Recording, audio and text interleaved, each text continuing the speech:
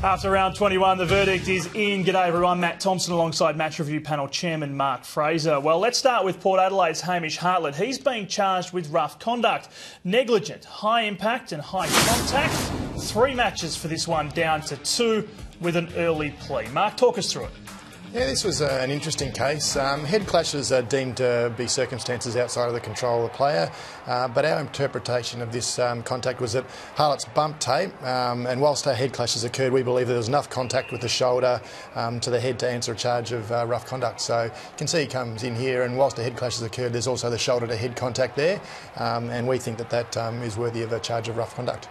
Yeah, and that's, I guess, drawn some really interesting comparisons, hasn't it, in terms of some of the other incidents that have happened this year. This has been one of the real talking points of the season. The Lindsay Thomas one on Ben Reid, all the way back in round 1. Can we take a look at this? What's the difference? Yeah, here with this one you see that there's a body bump by Thomas, and then there's the head clash that occurs, which is obviously what causes the injury. So we believe he's delivered a legal bump there, so the bumping of the bodies, no high contact with the bumping of the body, so into the head, and the head clash is accidental. Yeah. Or, yeah, circumstances outside of And control. Obviously the key difference, I guess, was that in this case Hartlett's been penalised. Thomas was cleared on that earlier occasion, but you say they're very different incidents. Yeah, we believe they're different.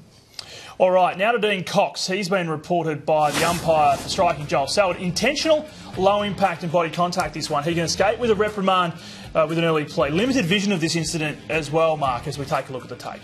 Yeah, there was limited vision, but the umpire saw it on the day, so he reported it. You can see there that when Selwood's running down, he does give a little bit of a cheap shot into Cox, who then retaliates with more force. So we didn't think there was much in the first contact, but in the second one, obviously the umpire reported that, and we think there's enough for a low impact strike. And this is a case where Dean Cox has been helped because he's got a pretty good record, yeah? Yeah, he's got the good record, so that drags it down, and his reprimand becomes a lesser reprimand. Yeah, OK.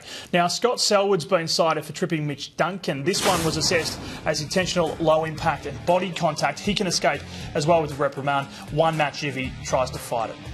Yeah, in this one, Duncan's sort of pushing the ball forward. He kicks it and pushes it forward, and then Selwood sticks out the leg and trips him up. Obviously, we don't think that that's the right thing to do. It's a reportable offence. You've got to be careful with a trip because it can potentially break somebody's leg, and we don't think that he's going for a tackle or trying to kick the ball. We think that's an intentional trip. All right, now Simon Black's been offered a week for striking Callan Ward. This one was looked at and adjudged intentional, low impact and high contact. Again with this one, vision limited, 2 matches down to 1 with an early plea. Yeah, with this one, Black and Ward are running in that middle of the ground. Then you see Black swinging his left arm round and makes high contact. Ward's head flings back. So we believe that is enough of evidence to show that there's been a strike high and of low impact. OK, you're watching The Verdict. Mark Fraser is with us. We do have a couple of more incidents to look at for you, particularly from the Hawks-Pies game. First of all, Quinton Lynch on Sam Mitchell. Yeah, this was one where Quinton's obviously running off the ground there, and then Lynch bumps into Mitchell. We think that's a body bump. A free kick was paid for that at the time, and we think that that's enough. After receiving the medical from Hawthorn and looking at that vision, we thought the free kick was an appropriate penalty. All right, and did you look at this one as well, Tyson Goldsack on Jack Gunston? Yeah, we looked at that one as well. With this one, Pendlebury gets the ball, handballs it out in front, and there's a shepherd there on Gunston. The majority of the force is to the body, and there's minimal, if any, high contact, so we believe that's a decent shepherd.